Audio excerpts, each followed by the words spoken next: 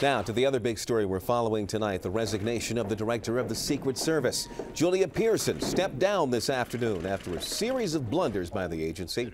The most recent, a man jumping the fence at the White House and making it well inside the mansion before being tackled by agents there. Roz Plater is live outside the White House tonight with what's next for the Secret Service. Roz? Leon, we know that a former special agent handpicked by the president is coming out of retirement to run things for now. A group of experts will recommend a new director, and the buzz tonight is that for the first time in 80 years, it could be an outsider.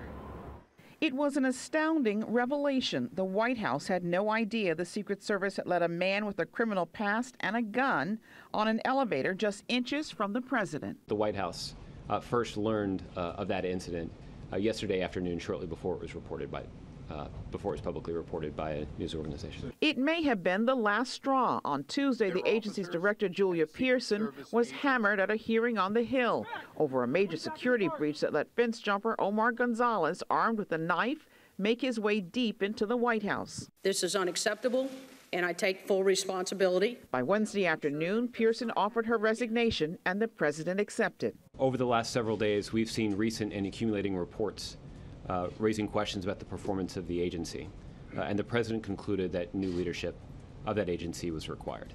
President Obama recommended former agent Joe Clancy take the reins temporarily. Until 2011, Clancy had headed up the Presidential Protective Division. An independent panel will investigate the recent breaches and recommend a new director, perhaps somebody from the outside. Josh Gerstein, senior White House reporter for Politico, says whoever comes in has to change the culture of the agency. They have to somehow generate a culture inside where it's easier to speak up about problems. Now, that panel of independent experts has not yet been named, but they're supposed to give their recommendations to the president by December 15th. We're live outside the White House. I'm Roz Plater, ABC 7 News. All right, thank you, Roz.